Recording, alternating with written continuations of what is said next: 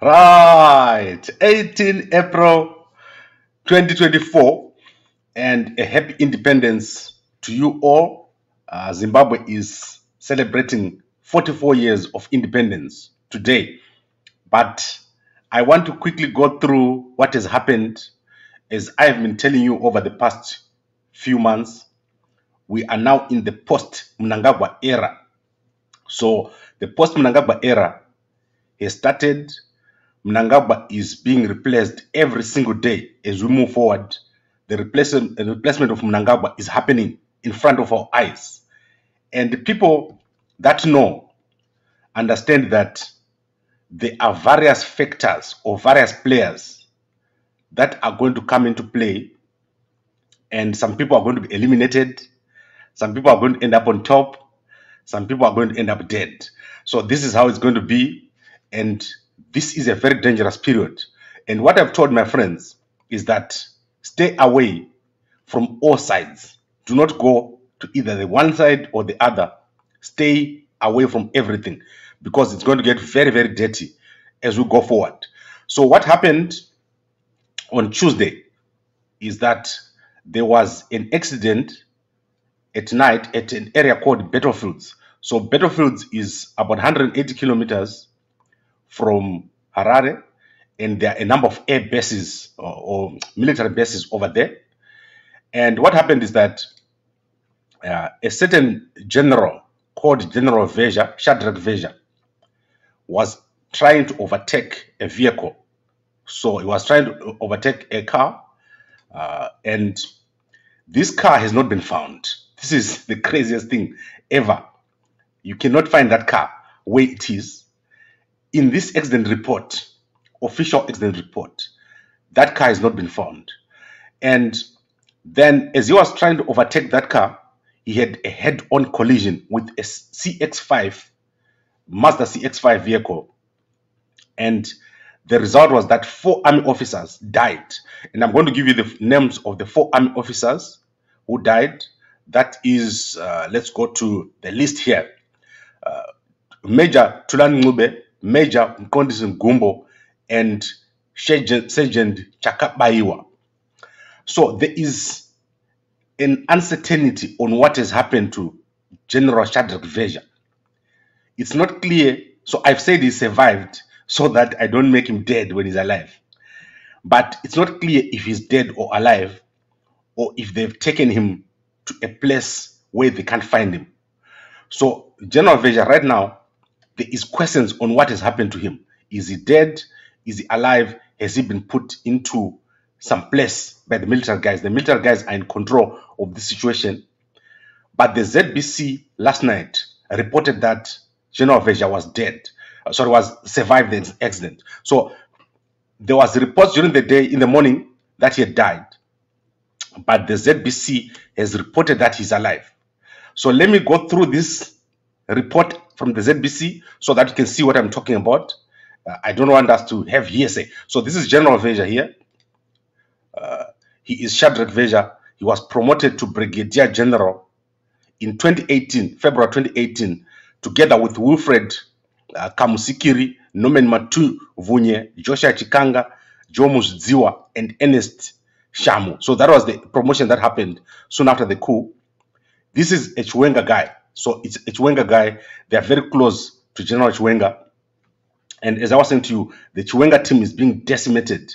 Starting in the past 5 years, the Chiwenga team has lost over 50 generals. You can go to Gambakwe Media and look at the report called Who Killed the Coup Generals. It's got a list of 36 generals who have died. And they've got pictures. So we're not making this up. And now, General Vezha, who is a Chiwenga guy, has survived an assassination attempt. We don't know if he's dead or alive. So I want to show you what ZBC said yesterday, and then I'll show you what other independent platforms were saying, especially the military platforms. So let's look at what the ZBC said last night so that you understand the context of what I'm saying here. The Zimbabwe Defense Forces ZDF has confirmed the death of 4 people, including army officers, in a road traffic accident which occurred near battlefields between Kwekwe and Kadoma this Tuesday. Brigadier General Shadreck Vezha survived the accident. Right, so you saw that. They said he survived the accident.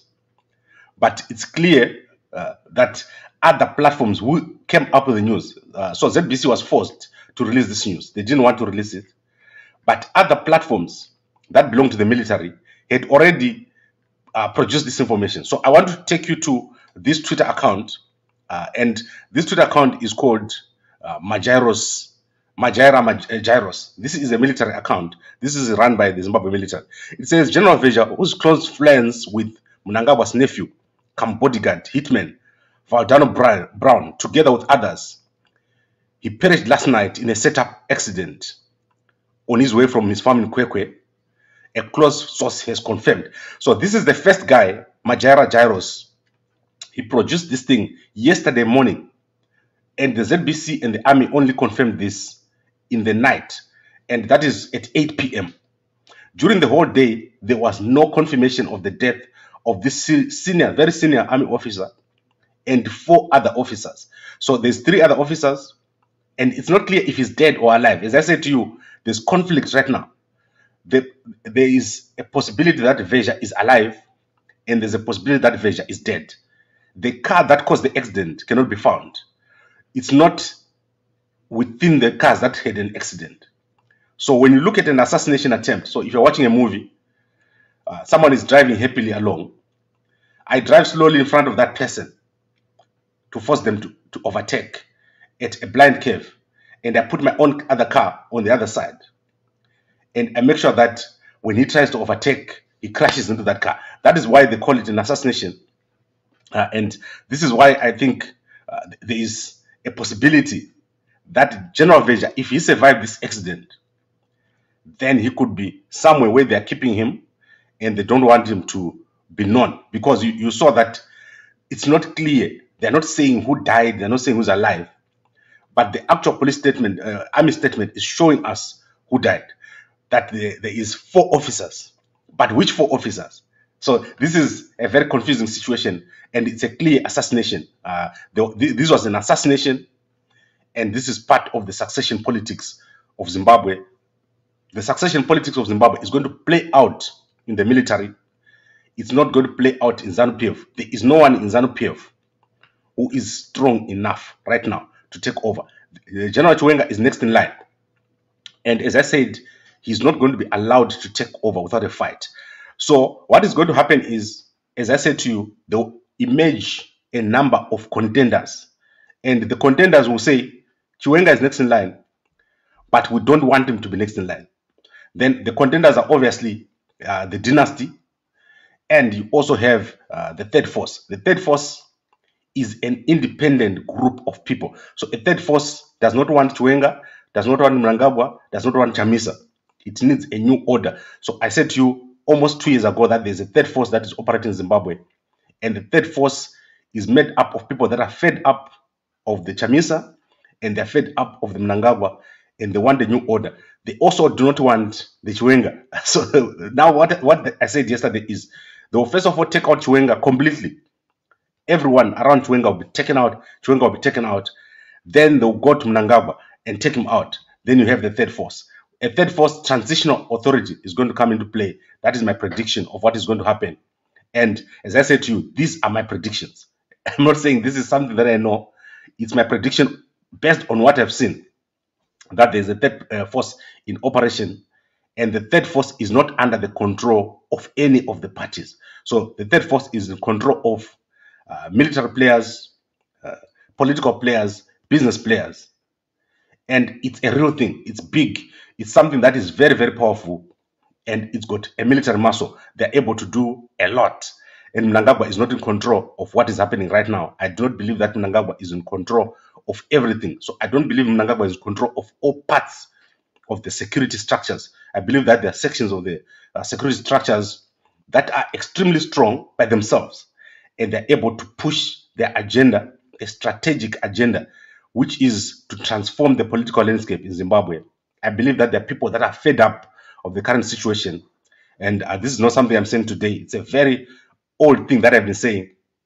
So that is the accident. I don't know if that is the particular accident scene, but this is what I've been given, that I've been shown. And I don't know what this is about. But I believe that this accident was an assassination attempt. It was staged because you can't find the car that caused the accident. You also don't have clarity on whether General Vezha is dead or General Vezha is alive. And the announcement came almost 12 hours after the accident. If it was a normal accident, within an hour we'll get all this.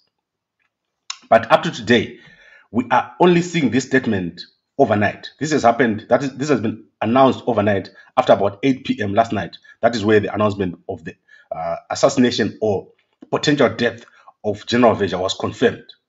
But ZBC is saying he's alive. So let's see today whether there is clarity on whether General Vezha is dead, so Brigadier General is dead or alive. So General Vezha here, as I was showing you, he was promoted in 2018 to Brigadier General, and that is the guy who is being pinned there by General Chimonyo. So you can see that this is a Chiwenga guy. This was soon after the coup, and there is a bunch of other people that were promoted during this time. So very, very critical and dangerous time that we are entering is the political period in Zimbabwe. Some people are going to die, and it's going to happen in front of your eyes. It's history in the making, and it's crazy. Now, let's quickly go to a few stories that I've got, and I'm going to wrap up. I don't want to take your time today. It's a holiday. I need you guys to rest. And similarly, Gambakwe needs to take a break. So let's go to a new and interesting development.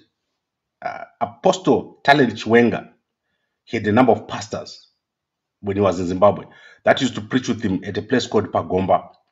One of the pastors is called Pastor Edmo Marange. And Pastor Edmo Marange has formed a political party. So if you go to Gambakwe.com, JCTV Zimbabwe interviewed these guys yesterday. And this is Pastor Edmo Marange here. He is a pastor, or was a pastor in Apostle Chiwenga's church. So you see that he says he is now forming this party. Go and watch this very interesting statement on behalf of our leader and the president, Michael Makaza, who is the leader of Freedom Fighters for Change in Zimbabwe, FFC. On this great day, allow me to honor fellow citizens. Right, so what you understand here, there is someone called Michael Makaza, and I do not know who Michael Makaza is, but Michael Makaza has formed a political party which is fronted by Pastor Edmo Marange. You saw him there. He was the right-hand man of Apostle Thulani Chiwenga. So I do not know what this means, and I hope that Apostle Chiwenga is going to comment on this to say, is he part of this new movement, which is very radical? They say they want to confront Mnangagwa. They want a fight. So you can go and watch that video. I also want to show you Apostle or Pastor Edmo Marange while he was preaching Pagomba. This is him. You can see him preaching here. And I do not understand whether it's now part of the Apostle Chiwenga group or this is an independent thing. So we'll ask him when we get an opportunity. I've never talked to these guys myself. So let's see here what he was saying here. Yes.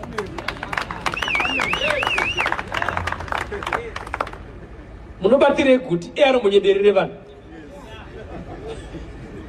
Munhu mukuru achembera, ukora kwenda kuna chembere. Chembere inoba inonzi chembere. Yes. Inokuti asimbafe. Saka. Munhu anoba imbavha, whether achembera, whether mwana mudiki imbavha imbavha. Right, so you can go and watch on Gambakwe Media, Gambakwe.com YouTube channel. We have the video of the actual launch over there. They attended a press conference and we managed to get footage from JCTV.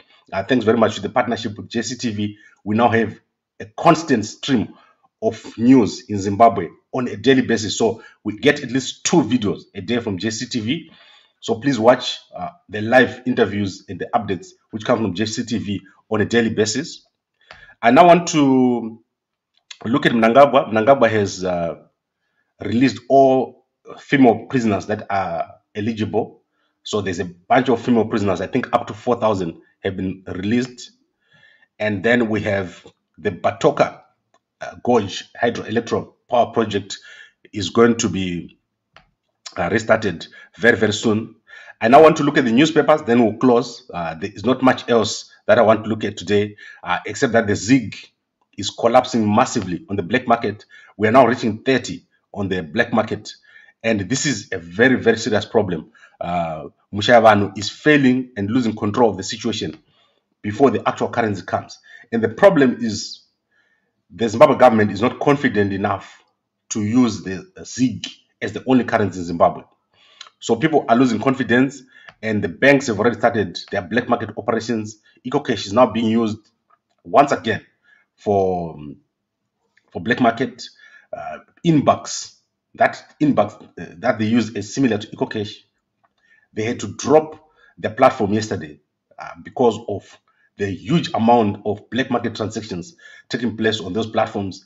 Airtime is being used as a conduit for selling dollars and ZiG at astronomical levels. The solution that I've presented have not been taken into account, and which other people like Professor Mugano, who is someone that loves the country. If you listen to Professor Mugano, he loves the country. You see the way he talks about the economy, that he cares about what's happening in the country. People have given advice to the Reserve Bank of Zimbabwe, and that advice has been ignored. This is why the ZiG is collapsing and crashing, and it's going to move to a number that you cannot count within the end of this. So Professor Mugano gives this a few months, that this thing is going to collapse spectacularly when people start realizing that the ZiG is not backed by anything. The Zimbabwe government owes huge amounts of money and they have to keep printing. And when people start rejecting the ZiG and starting to look for the dollar, because the actual ZiG cannot buy dollars. So Mushavanu is talking a lot of stuff, but it's not true. Most of what the things that Mushavanu is talking is just theories. He is going to get what we call a baptism of fire. Mushavanu is going to get it because he doesn't know that he's working with people that are corrupt and whose only job is to destroy value. And Mnangagwa, they are very good at destroying value. If you give Mnangagwa a chance to destroy value, he will do it for you quickly. And this is what they're going to do here with the ZiG. We're going to all watch as it happens here. The ZiG is going to spectacularly crash because the players that are crashing the ZiG are the ones that are supposed to be protecting the ZiG. So let's see what is going to happen. And as I said to you, Mnangagwa's government is going to collapse within the next few weeks. They've tried to buy time, but this government is no longer sustainable. It's not sustainable because everything that they're doing is just a waste of time. You can see, Kuti, the level of hunger in the country has increased. That is the statement of the year. Everything that we're going to say here is Mnangagwa Arkuraivan Nenzara. Now let me go to newspapers. Let's see if there are any newspaper that is published. So the only newspaper that is published here is Newsday. Newsday doing very, very well. And it's leading with the story, I will report back if ZiG fails. RBZ governor. The RBZ governor is saying if the ZiG fails, he's going to report back. He has changed from his statement last week that he will crash the market. And Mnangagwa is going to change his name from Mr. Strong ZiG to Mr. Wiki Ziggy. Oh, Ziggy Mafidi. Wiki now. Yeah, that is going to be his new name now. Wiki now ZiG. Because it's going to be so weak. So I don't want to laugh at the ZiG too much because I actually feel pain when these things happen. But the solution is simple. Go back to the US dollar. Stop printing these strange currencies that Mnangagwa is printing, and understand that you cannot win when you are the corrupt person. So we don't have any newspapers. Let's go back to our headlines. But before I go back to our headlines, I want to comment on Passion Java. So Passion Java, I said I like Passion Java, right? But he's very disappointing to me when he does this kind of things. So yesterday I saw Passion Java with Scott Sakupanya. This is very disappointing to me because, as I said, Scott Sakupanya is implicated in the murder of Pastor Messiah. So Pastor Messiah was killed in Mavuku while campaigning, and his body was found after 3 days. The police in Zimbabwe, Wananyati, they've refused to investigate the death of Pastor Messiah. And when we see Scott moving scot-free around with an Passion Java, I myself, I'm changing my mind about supporting Passion Java and everything that he does, because I don't understand what is he trying to prove. Kuti, is he trying to show us Kuti, maybe what we're talking is nonsense? The death of Pastor Messiah must be investigated. And I'm going to keep saying this until Ananyati, the police spokesperson, decide if they're thieves or they're police. If someone is killed, there must be an investigation.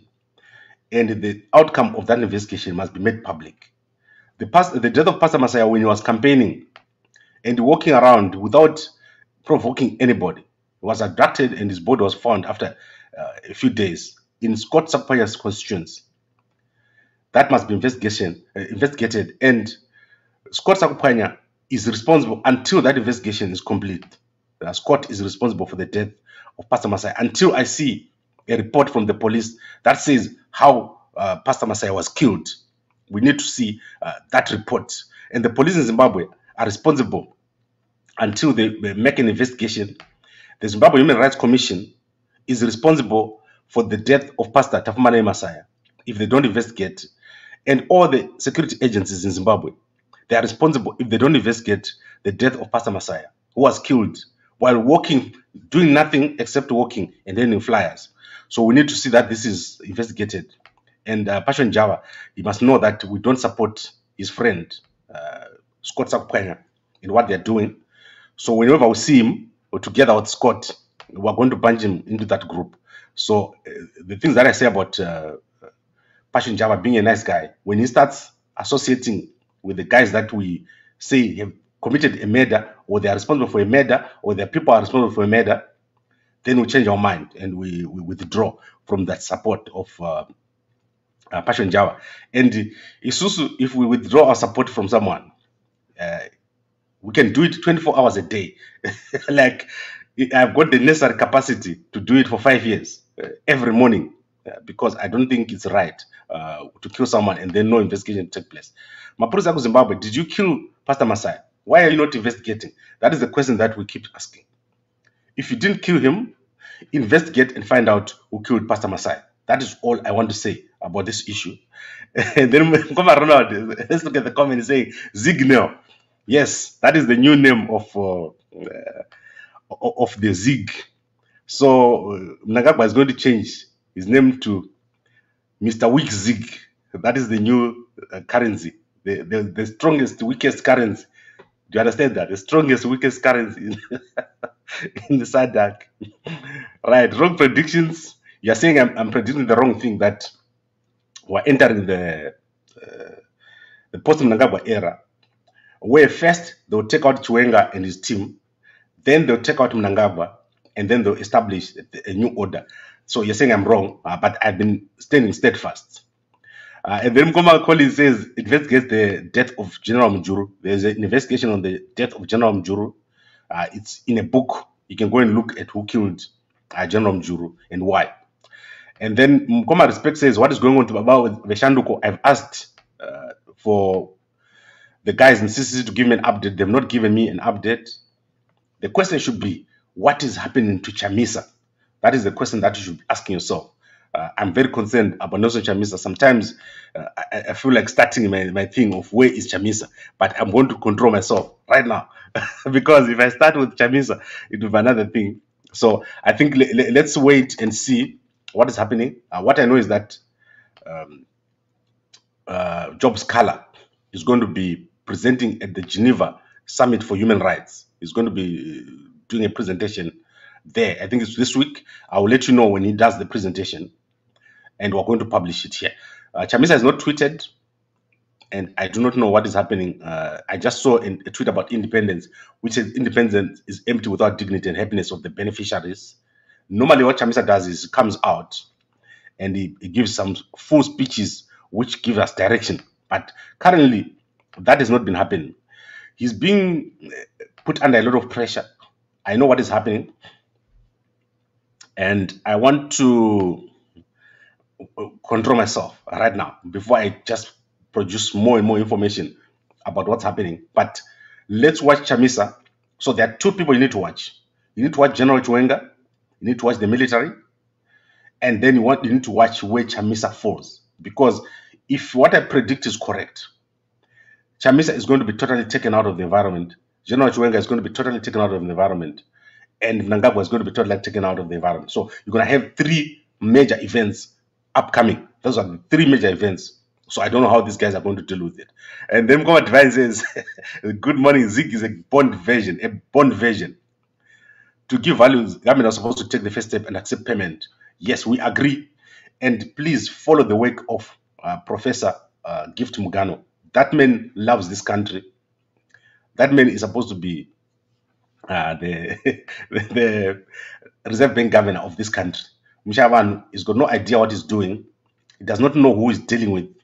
He is like a little fish swimming with sharks. That is Mshavan, a little fishy. And he's moving around there. And the sharks are looking at him. They're going to deal with him very, very well. And then Gambakwe Media bazer kumusha. Correct. So I think we are right. We've covered all this that is happening. And let's recap, and then we end this. So let's start with what has happened. About 180 kilometers from Harare, there's a place called Battlefields. There is a general there who is aligned to General Chiwenga and is called General Vezha, Shadreck Vezha. There was an accident in which, as he was driving a slow-moving car that has not been found, he tried to overtake it, and another oncoming car came and head-on collision with him. Currently, there are two conflicting versions. One version says he's dead. The other version said he survived. So I'm going to play for you what ZBC said right now again before we conclude here, so that you can understand what I'm saying. So there is a version that says he died, which is the first version that came out. So the first version said he died. This one here. If you go to my Gyros, it said he died. And these are the first people to produce this news. And I believe this is a military account. Remember, the Zimbabwe military has been deplatformed. They don't have anywhere to speak. The platforms have been taken away from the Zimbabwe military. So I believe that this is an account which is being run by the Zimbabwe military. And this came out in the morning yesterday. Then in the evening at 8 p.m., this is what the ZBC said. The Zimbabwe Defense Forces ZDF has confirmed the death of 4 people, including army officers, in a road traffic accident which occurred near battlefields between Kwekwe and Kadoma this Tuesday. Brigadier General Shadreck Vezha survived the accident. Right, so there are two versions. One which says General Vezha died and one which says General Vezha is alive. So I believe that if he isn't alive, they are keeping him somewhere secret. The military guys are keeping him somewhere secret. But the Chiwenga faction is getting decimated on a daily basis. And this is part of the succession matrix. You are going to see a lot more happening as we go into the post-Mnangagwa era. Mnangagwa is being sidelined slowly. And the guys that are coming in are going to fight each other to the death. And this is what you're seeing here. Let's see who comes out on top. The dynasty, the Chiwenga group, or the third force. But I believe that the third force is very, very strong. It's made up of more people than either of these two factions. So the Mafidi dynasty and the Chiwenga faction, they are smaller than the third force, which is much more bigger, which has got business, military, and political players. So I think we're done for today. So happy Independence Day to you all. And this is a special day to me. In my family, we've got twins that were born on the 18th of April. So I thank God for this day, amazing day. And I hope that our country does not become one of those countries that fail to manage a critical moment. This is a critical moment. What is going to happen from now going forward? I said this to you before the election. You've never seen it. So the things that happened from election to today, and then from today to where we're going, which is a new era, you have never seen it. It's going to be extremely difficult period for Zimbabwe, especially with the Ziggy, the signal. Thank you very much, everyone, for watching, and a good day.